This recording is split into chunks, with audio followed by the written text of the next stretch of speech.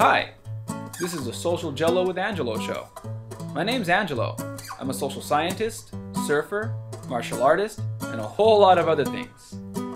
Coming to you live from Kasai City, Japan, the Social Gelo with Angelo show. What's up? This is Angelo. Thanks for checking out Social Gelo with Angelo. I'm here with Steven. And Steven, I have a horrible tendency to fuck people's names up in the beginning of the show. Lambert? You got it. Steven Yes.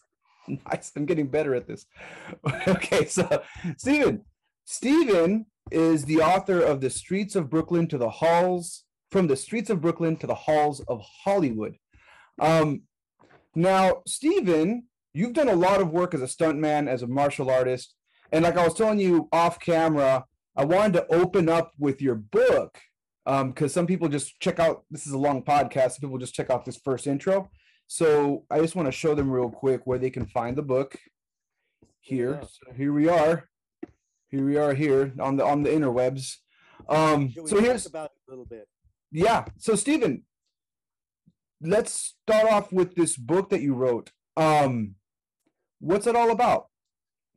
You know, this is a book like no other book that you've ever read, from a producer, from a director, from an actor, from another stuntman, anybody behind camera, in front of camera. I've been in the movie business for 48 years nonstop. And I wrote down things. I told you stories behind the scenes, in front of camera, that you've never even comprehended to understand. You'll enjoy it. It starts out when I was a kid in Brooklyn, New York, and I come back to California from Brooklyn, New York.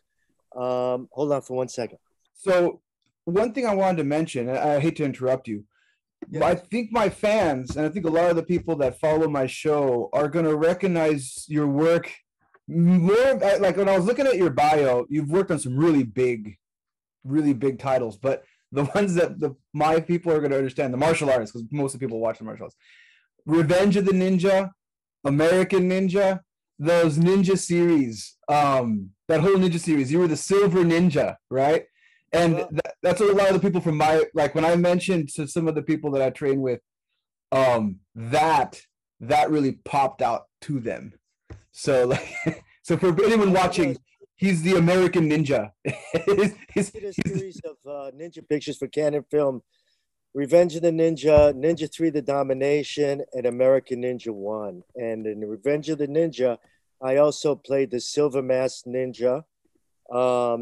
Arthur was a wonderful person, wonderful guy, good actor. But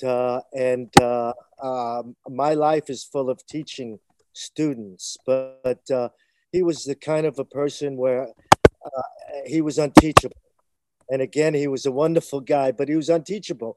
So he got stuck because he had a tremendous amount of fighting to do. And being that he always wore that mask, my beloved director said, Steve, you just play him whatever it has to do with the mask. And I was him the whole show, because there was only 3 times you saw him in the mask, is when he put it on, and when he put it on again with the grandma. And then at the end, I have a cut of when Shokazuki slices the mask in half right when he kills him, and it reveals Arthur. All the other stuff, it was me. And it was a brilliant idea. I came up with the character. I came up with the fighting style and the movements. Some of my heroes are people from way back, people like Charlie Chaplin, Buster Keaton, Harold Lloyd. And if you're familiar with those type of characters, putting martial arts in with what they do, I've always believed in long sequences. They believed in long sequences, all their comedy. I just converted all this action, into exciting long pieces that I've learned from them, watching them. You know, there's more than watching when you learn, it's understanding and repeating and knowing how to do it. And I talked to some great friends of theirs in the past, other stuntmen that knew them, learned a lot about them. Some other heroes of mine like James Cagney, Bruce Lee, Charlie Chaplin, Harold Lloyd, like I said, Buster Keaton, uh, um, tremendous heroes of mine. And I just put it all together. And these are the sequences that I come up with. I doubled Sho Kozuki in Revenge of the Ninja, in Ninja 3 The Domination, Lucinda Dickey. I doubled a woman in The Domination. And I got to tell you, you know, in the book, I tell stories like in Revenge of the Ninja. If I sat down with you and watched Revenge of the Ninja with you, I can give you 101 times where I could say, that's me, that's me, that's me, that's me. Because they didn't give me much money. And if I wanted to give the audience, I wanted to give the film people, the people watching the film, the things that they would love when it was completed.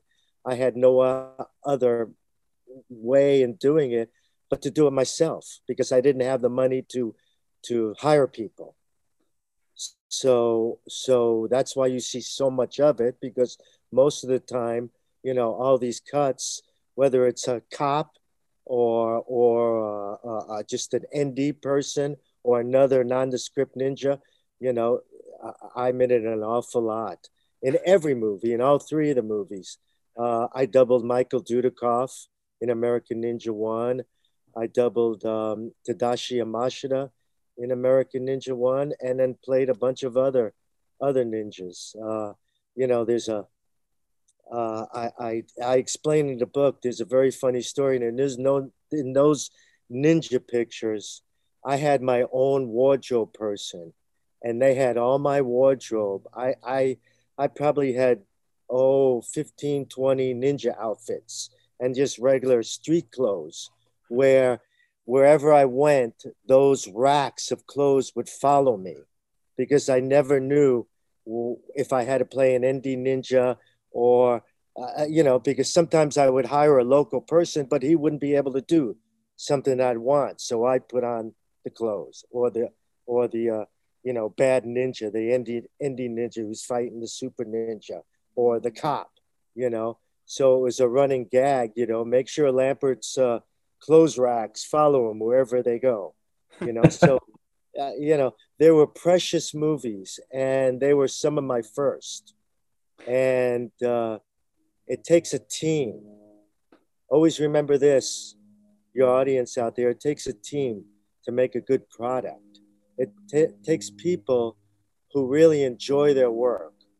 You know, they're not really interested in making the money. The money's nice, but they want a good product. Even if it's a B script, you can make it memorable, just like I did in those ninja pictures. You work with the right people. I had a wonderful director, Sam Furstenberg.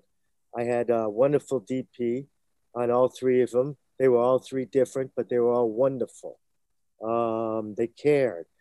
They let me work. They understood how important I was, God bless, to these films, because I was also the writer when it came to all the action. The script, whenever it came to all the action, no other company ever did this with me. They would leave it blank. Canon Films, Menachem Golan, Sam Furstenberg would leave all the action blank, and I would write it in. And it was a tremendous learning experience, and it kicked me off in the future. If I wouldn't have done the things that I've done on those ninja pictures, are it's very rare that a stunt person gets a chance in his lifetime to have so much to be offered so much responsibility in a film. You know, it's just not done. And in those pictures, people like Sam Furstenberg, David Walmart, Menachem Golan, they gave it to me. You very rarely work on a movie like that. And, you know, the ninjas were my first three pictures, and, you know, it was a gold mine in experience. Uh, you must have great common sense when you're a stunt coordinator. And I was gifted with wonderful common sense. And the things I didn't have to make what I produced on film was because of the people that I mentioned, you know, script supervisor, Ronit, you know, she's very important to the film. Um, you know, so with these people that I mentioned, gave me the gift, listened to me, understood where I was coming from. And I was lucky enough to be a stunt coordinator who also did stunts. You know, there are not a lot of stunt coordinators that also do stunts. So I was a gift to them. And we just had a wonderful time. You know, Shokazuki and Revenge of the Ninja, that was really his first movie. Yes, he did Enter the Ninja, but he wasn't involved. He wasn't the star. It's really different. And we got along wonderful. He was wonderful to work with, easy to work with on Revenge of the Ninja because he came from live shows. He used to work at Magic Mountain. You work in live shows and you make people believe. It's just like working in front of camera.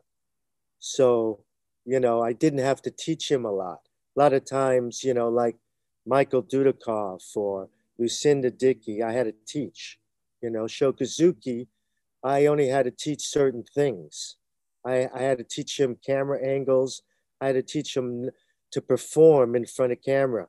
You know, a lot of actors have a bad habit of not understanding performance, performance acting.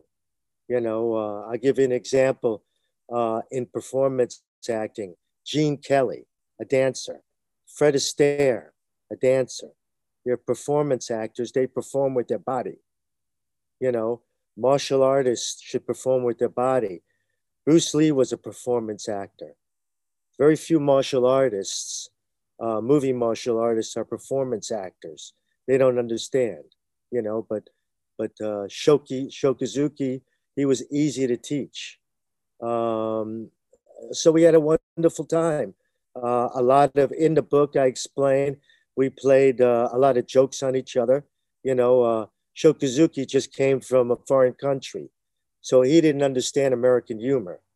And I come from Brooklyn, New York, and I love humor, and I can take it and I can give it. So Sam Furstenberg, David Walmark, myself, we would play, and Shokazuki, we played jokes on each other.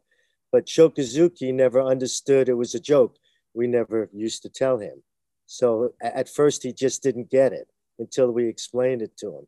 Or if he was involved in it and we didn't tell him, because we never, whoever was playing a joke on somebody, we wouldn't tell anybody else.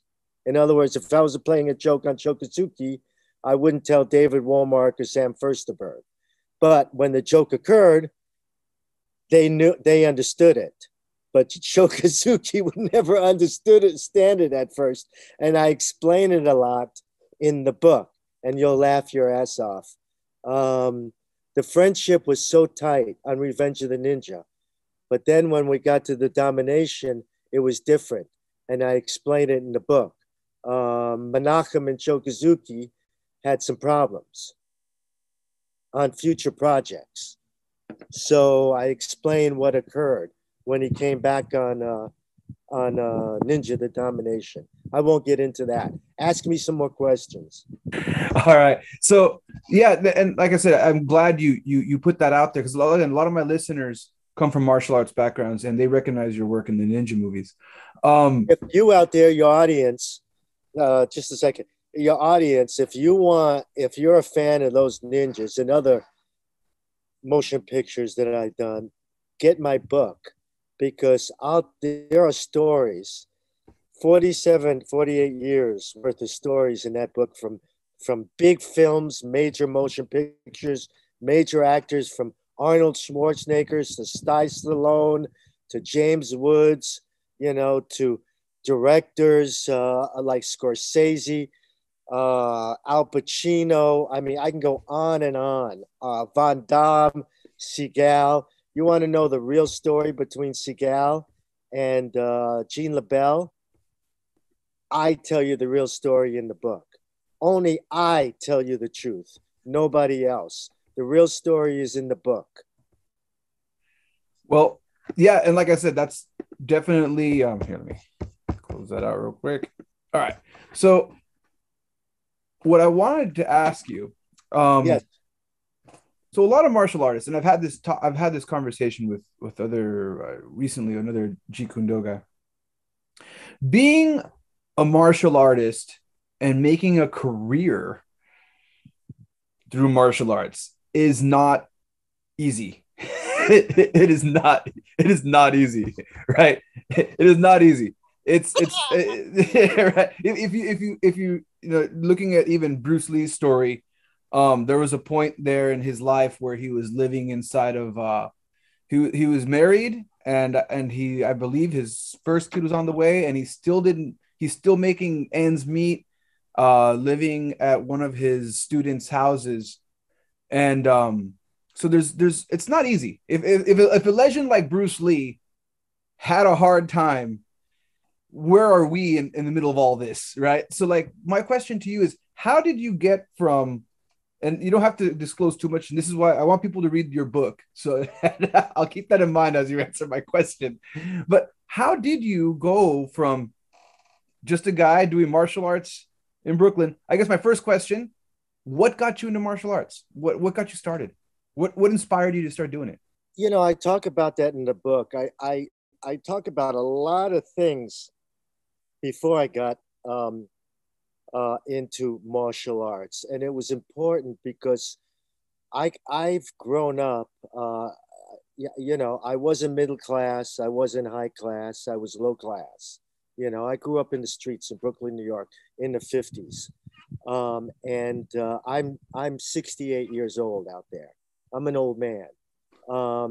But I grew up in the streets, and back then everything was clean.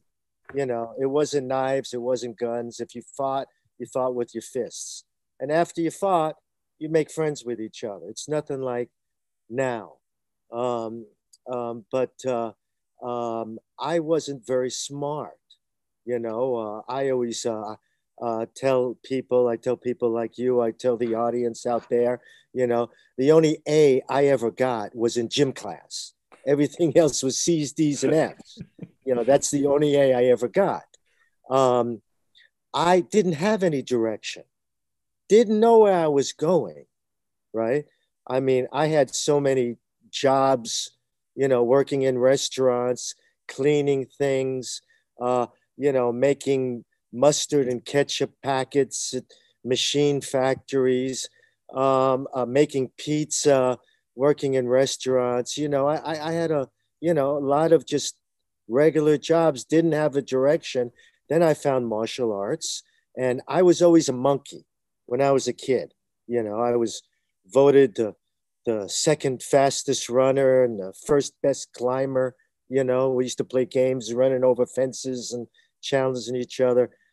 For kids, I won the John F. Kennedy Award in physical fitness in public school, in gym. They gave me an encyclopedia in sixth grade, but I didn't know where to take it.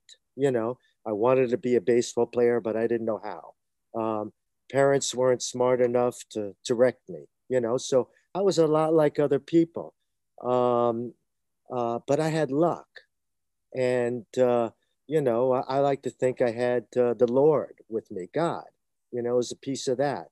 And I used to get into a lot of mischief, not trouble, just mischievous, but somehow never in trouble. And then from Brooklyn, I went to California, and that's where I found really martial arts. And I explain in the book how I found it, and it's very fascinating how I found it. And then when I started taking it, I realized that people were noticing me for the first time in my life. Teachers were noticing me. Other people in the classes, higher belts were noticing me. They took me under their wing. They worked hard with me. And I enjoyed it because it was something that I liked and that I enjoyed, that I excelled. Went to tournaments and it just enriched me. I didn't know why, right? And what style did you start training in first? I started training in Silam Kung Fu White Lotus. My master is Douglas Wong, very well-known master in the world. And that's another thing I was blessed on. Just finding, and again, I explained it in the book. It's very lighthearted, very movie-like. My whole book is very movie-like. You know, I put you into my head and I talk to you, not like I'm writing a book. Everything you're going to read in the book is like how we're talking right now. And sometimes I jump from one thing to another, but I always come back because one thing always leads to another. But I always come back to it and move on and tell that story later on. So it jumps back and forth a lot. So you never get tired of it. But like I said, then I found martial arts and people noticed me. And then, for years, tournaments, demonstrations, I lived and breathed martial arts. In fact, Doug gave a certain amount of us keys. We used to sleep there. Our parents knew where we were all the time, so they never worried. Things like that. So, in other words, you live and breathe something you enjoy, that you love, even though you don't know where it's going to take you. I was assuming in my mind I was going to pump gas. That was what my life was. And then the very last tournament, I was like 21 years old, and I had to start making money because tournaments in martial arts don't make you any money. No, yeah, right? you have to pay. You have to pay to fight. Go up, So I was competing in my very last tournament, took second in 3 divisions, weapons, katas, and fighting. And at the end of it, some people came over to me, casting people. And they said, "Do you want to be in a movie?" And I looked at them and, "What the hell are you talking about?" "Well, Chuck Norris is doing a movie. And we need somebody to fight him. We're looking for people. And we like how you fight. We like how you move." And it went over my head. And they said, it's going to be an LAX. You're going to fight him, and he's going to probably beat you up real quick, but you'll throw 3 or 4 punches and kicks. It's going to be in the evening. We'll pay you $500 under the table. Now, understand, $500 in cash. I mean, I had to work probably a month to get $500 in cash for one night. So I said, yes. I went there and I saw it and I fell in love. And I said, I can do this. This is easy. I had no idea how, when, or where. And I explained that in the book again. But one thing led me into another, and it would take me a long time to explain it. And I would go off on tangents, read my book, Steve Lambert, From the Streets of Brooklyn to the Halls of Hollywood, Amazon.com. But that's how I got into martial arts, and that's how I got into the movies. Some people came over to me, casting people, and they asked me, and that's how Chuck Norris people. And that's how I became great friends with Chuck Norris. I explain that in the book. I worked many times with Chuck Norris. We became very, very good friends. I tell you very funny stories about Aaron Norris, Chuck Norris. I worked in many of his movies, just like I worked in many Stallone movies and Arnold movies. And I've acted in movies. I've done stunts in movies. See, very few stunt people could act. And I was one of the few that could do both. And stunt people and directors saw that. So I got a lot of acting parts. in movies, character parts. And coming from a martial arts background. Did I answer your question? Yeah, you did. Yes, you did. Yes, you did. So coming from a martial arts background and then working in Hollywood with Hollywood actors, coming from the streets, right? Coming from Brooklyn. It's completely different. I explain this. This is very important for the audience out there.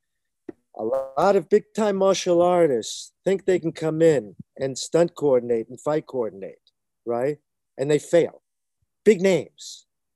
They don't understand you have to learn. It's like a school, how to do stunts. It's not only following your head, it's knowing lenses, it's knowing camera, it's knowing angles.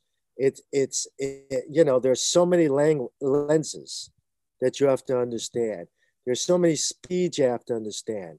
There's knowing how to work with actors, understanding how to act, understanding where to put people. I mean, I can go on and on and on. And martial artists, be the greatest martial artist in the world, and they try to get into movies and they fail. You have to have a martial artist who understands stunts also. It's important. Yeah, and the point I was going to try to get into is it's a different world, right? So like yes. You're coming from the fighting world, because I don't know much. I'm not big, like I'm not really. I did a little bit of modeling and acting when I moved to Japan. I live in Japan, by the way. And when I was in that world for a little bit, it was shocking because I wasn't doing anything martial arts related. I was just trying to make some side money at this modeling gig, and then I ended up with an acting gig. And when they were there and it got the topic of what I do came up and how I run a martial arts gym and do all this martial arts stuff, the actors some of them were intrigued. Most of them were scared. Most of them are really, most of them do not like the idea. Like, wait, so you get punched in the face? They could ask me, so you get punched in the face? I'm like, yeah. And, sometimes they do, sometimes I get choked out, and I'm teaching this guy this, and one of my fighters is going to be fighting in a cage. You fight. Wait. They're like, wait a second. Yeah, they're like, wait a second.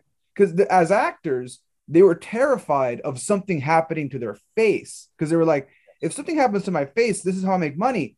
And you're saying you just voluntarily go and do this. So, I mean, I did get along with them. But it was, even for me, and on a very, very small scale, I realized real quick that it was, to me, what I feel is normal is not normal at all. So how did you navigate that? Well, first of all, when I came in, when I learned from some mentors how to do stunts and everything I speak about, how to learn as far as the movie angle, I was a martial artist, and I was the same as you, right? We always, depending on what we were doing, whether it was a demonstration, right, or really fighting in a ring, in a tournament. If it was demonstration, right, you always overemphasize everything. You're demonstrating, you're putting on a show, right? Like Chinese New Year's, right? When everybody got together and their schools would demonstrate, right? So you learned that, and we did a lot of that, right? So I understood a little bit about missing and animation and body language, right? Through martial arts, through my style. Also, there's a lot of animals and insects, northern and southern. So I had a mixture of a lot of things, a lot of movements, a lot of body language in animals and insects, katas, forms, hand forms, weapons, So, I learned in the years that I was in martial arts, probably 15 years nonstop. The 15 years nonstop was probably 70 years of stuff that I learned in 15 years. Because so I'm gonna pause you real quick, because yes. you made a really interesting point here. And this is something that's always being talked about, especially on my show. Yes. You mentioned forms. You said forms Forms are very important. Okay, so forms really helped you translate what you do for Hollywood. Would you say, which one would you say helped you more, forms or the actual fighting? Remember I told you about body language, performance acting? The reason why I'm a stuntman and there's 10,000 other stuntmen, right? The reason why I worked so much, the reason why I was successful is because of the way I moved doing a stunt. Whatever it was, big or small. Body language. We have three gates, right? We have three ways to move, three positions on our body is from our head to our solar plexus to our knees, knees to the bottom of our toes. Those are our three gates. They can move individually or they can move together. Same thing, I talk about Gene Kelly, like for instance, performance art. Watch him, his body movement. He would have made the greatest stuntman in the world if he was a stuntman. And he did a lot of his own stunts, you know. But most stuntmen, when I first started, were just cowboy or car guys. They knew nothing about fighting other than John Wayne fighting. That's when I came in, right? Yeah. The haymakers. So Slug of haymakers. all the forms that I learned, all the forms or all the katas that I learned, I took into the movie business and I modified them, right? Like if I had to throw a hook, you know, those guys would be throwing a John Wayne hook and I'd be throwing a martial art hook with style, you know. That's what Bruce believed, body language. He got it, you know. I got what he was trying to do, you know. So I was separated with other few stuntmen and we excelled when the others didn't. That's why I got a lot of parts, acting parts in the movie, because they saw, you know, that's why, you know, people like James Woods, the actor James Woods, you know, I doubled James Woods. I've been doubling him for 35 years. He wouldn't do anything without me.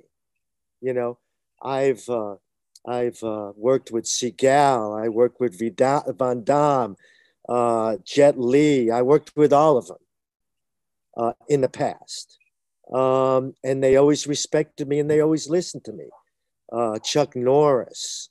I was Brendan Lee's first stunt double. The first TV show he ever worked on. It's blessed. I got the Dragon. I was the stunt coordinator and the fight coordinator of the Dragon, the Bruce Lee story. Jason Scott Lee. I taught Jason how to fight. Rutger Hauer in Blind Fury. I mean, I can go on and on. It's because when I was blessed, I learned martial arts. I was a monkey in Brooklyn, New York, very physical, you know, 155 pounds, 5'9". And I learned martial arts and I learned how to do it the movie way. And it's important where so many stuntmen teach actors the way that the stuntmen, like this guy, whoever's teaching them how to do it. You've got to sit an actor down and say, okay, what do you like doing? Are you a gymnast? Are you a dancer? Are you a swimmer? And they'll tell you what they've done in the past. And then you take what their knowledge was of some athletic thing, basketball player, hockey player, right? And you use that and you incorporate that into their style of action. So would you say that at that point, forms are very important. Forms are important, and you're tapping into teaching. You're still tapping into as a martial arts instructor, In fact, what you're It all tapping into comes from is really teaching. rough because It all comes from my martial art background. yeah, and what you're mentioning is really right. Like you're grabbing someone who's essentially a white belt. They know nothing, and you have like an hour or less. How much time? 10 minutes? How much time do they give you to work with someone for a film? Sometimes you're on a TV show and you have 5 minutes. Sometimes you have a day. It just depends. On TV shows, most of the time you have very little time. Oh, right? fuck. On movies you have a lot more time. Matrix, you have 6 months. Revenge of the Ninja, you have maybe 3 days. Again, Matrix, you have 6 months. Revenge of the Ninja, you have 3 days. So it depends on the stunt coordinator. It's the, none of this as a martial arts instructor. None of this sounds ideal to me. Like if you told me I had 6 months to prepare someone, well, okay. So here's an example. I just had a student come in say he wants to be a professional kickboxer, and he wants to start fighting. And like, my fight team is constantly getting these emails, and he saw one of the emails like, "I want to fight." And I told him, "You've only been training for 3 months. You're gonna get killed. Like you want to fight." He's 15, and he wanted to fight a 36-year-old Muay Thai champion who's retiring. And he's like, "But he's older." I'm like, "You're 15, he's 35. He's going to kill you." Like, and his mom's like, "Let him fight." I'm like, do you realize this isn't baseball? This isn't baseball. This isn't soccer. Your kid is about to go in and fight a professional fighter who's going to try to literally kill him. Like, he's going to throw elbows. And he's like, "Yeah, that's okay. It's his dream." I'm like, no. Like 3 months, 6 months, even for me, I was like, not even 6 months I'd say he's ready in 6 months. I would still be very hesitant to put a 15-year-old against a 35-year-old former champion. So like, I think that 6 months frame to try to get people ready, or 5 minutes, like you said, right? It's that takes a lot of, you're really tapping into that teaching part, and you have to really connect quickly. Exactly. This is a movie, and the actor has to trust you. The actor has to believe in you, first of all, right?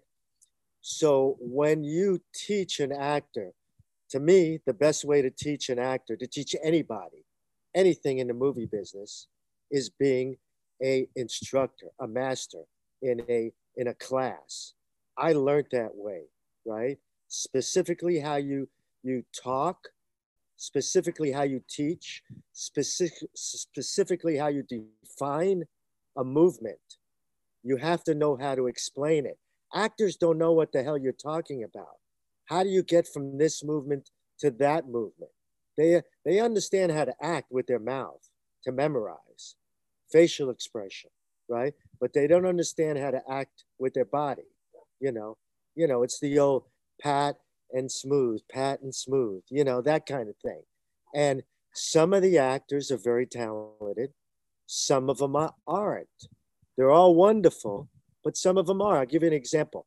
Rutger Hauer, the best actor I've ever taught in my life, right? Such a natural, right? James Woods, my best friend. He's like my big brother, and best actor you ever want to work with, right? He's a genius, right? Terrific actor. But as far as action, right? Non-athlete, I'll tell you a story. I live in Los Angeles, California, and there's a mountain called Stony Point, Chatsworth, California. And whenever I teach actors, stars, for a movie, I have a variety of training methods. But there's a mountain called Stony Point, and I take them all. I've taken Sty Stallone, Rutger Hauer, Arnold Schwarzenegger, Van Damme, Jet Li, Steven Seagal, to climb this mountain. James Woods, I name him last. They all said yes, they all climbed. James Woods, when I brought him up the mountain, he said, "F you, Steve, I ain't climbing that mountain. I'll train down here." Some will, some won't. And I say that with love because he's like a big brother to me. He's a good friend. We're friends to this day. But that's just the way people, he's not an athlete. He's a book reader,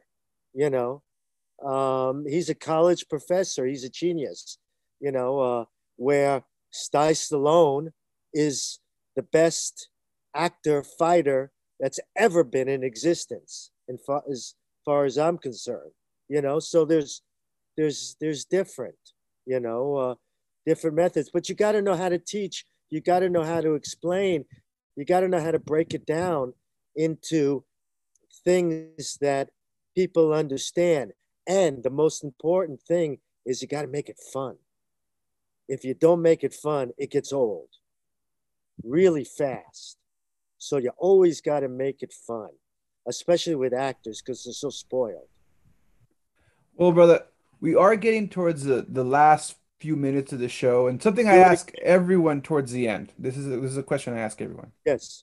Um, for anyone listening who doesn't do martial arts, but is really interested in getting into martial arts, what kinds of things would you what would you recommend for them? What should they be looking out for when they start their training at a place, as far as what they pick as a place to train at? What would your recommendation be to this person who doesn't do any martial arts, who's interested in doing it? It's a great question, and I thought of that an awful lot in the past, and I have a good answer. Is you go to the different schools, right? Whether it's Japanese or Chinese or Korean or any type of Asian art, any type of Caucasian teachers, masters, whatever. You go to the school and you just sit and watch. You watch their white belt class all the way up to their black belt classes, right? And you pick a style that you like, because it's not the style. I always say there's no best style. It's the person. It's the person that's doing it. So you sit there and you look, you go to the Chinese style, you go to the Japanese style, you go to the all different styles, something's local, and you watch the teacher. You see if he teaches well, right? You watch his students, his other black belts, that help him teach, his brown belts. And if it's a good environment, you learn. And you can always go to different classes. In other words, it's good to know different styles. As I learned, I started with a very rigid style, basic style, Taekwondo. And then after 2 years, I went into Kung Fu, and I realized, that I was lucky that I found an animal and insect style, northern and southern, hard style and soft style, animals and insects. So I learned a mixture of stuff at the end. So it's good to just, because you're going there for a reason. If you're going there to fight, whether it's, if you're going there to really fight, then I would say, learn your basic punches, basic kicks, in a Shotokan or a Taekwondo, and then go take judo, jujitsu, if you're going to really fight, because those three things will bring you into that. If you're going to work in the movies, get a mixture of stuff. Learn a lot of weapons. Learn a lot of animals and insects, hard style, soft style. The more you learn, the better it is. But whatever you learn, whatever you do it for, I've taught basketball players, baseball players, and they've come told me, that I'm doing better because I'm taking your training in martial arts. There's, to be a great athlete, this is the last thing I'll say, to be a great athlete in any kind of sport, you have to know 5 things: timing, coordination, distance, focus, and power of the mind. If you get those dialed in, you're going to be great in whatever you do, mentally or physically. Signing off, Steven Lambert. Take care, everybody. I hope you enjoyed it. We'll do it again after he reads some of my book. Yeah. I will not talk to you until you read my book again. That's fair. That's fair. And I will say, you will love it. I read the title of the book. But yeah. I promise you, bring it in your bathroom. Put it in your bathroom. Every time you go to the bathroom, open it up. And whoever you're living with, they'll say, "Why are you laughing?"